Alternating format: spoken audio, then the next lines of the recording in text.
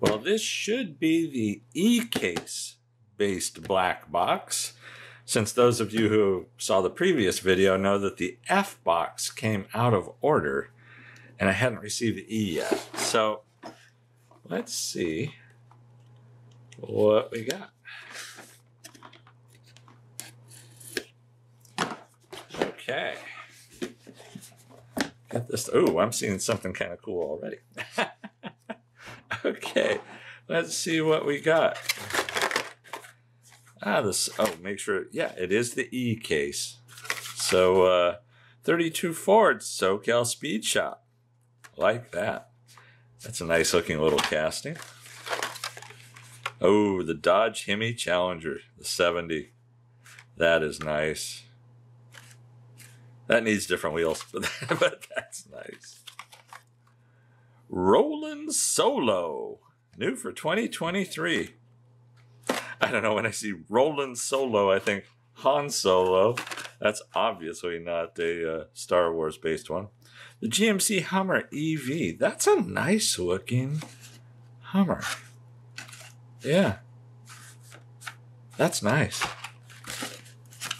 The Audi RS e-tron GT. So that's 2 electric vehicles already. Oh, here we go. The DMC DeLorean. I like that paint scheme on there. That looks pretty good. I don't know about the tampos. I don't know about the stripes. Wheels got to go, but I do think, the more I look at it, I think I like the stripes. Drone Duty. Okay. And Mock It Go. Okay. 55 Chevy Bel Air Gasser, the Tri-5 Terror. That's nice. Red Glass. Eesh. Time to get out the vacuum form machine. Ice Shredder. Man, look at how tiny those wheels are. Man, those are super tiny little wheels. I wonder if those are the tiniest wheels on a Hot Wheels ever. Dang. 18 Copo Camaro. I'd love to repaint that and throw some different wheels on it. It has a red interior, but the glass is just dark, so that's nice. Batmobile. Yeah, there's quite a few variations of the Batmobile coming out. That's pretty cool. The 86 Ford Thunderbird Pro Stock. That's a nice looking casting. The El Segundo Coupe, which looks an awful lot like the Coupe Clip.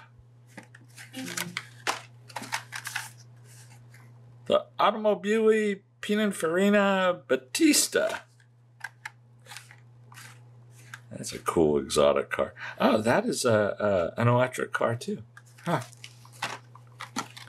And the 1968 Mazda Cosmo Sport. How cool is that? That is cool. So there you have it. That's what was in. That's what was throwing me off. That thing was crooked. That's what was in my E-based black box from Hot Wheels. I'm pretty happy with those. There weren't too many fantasy castings.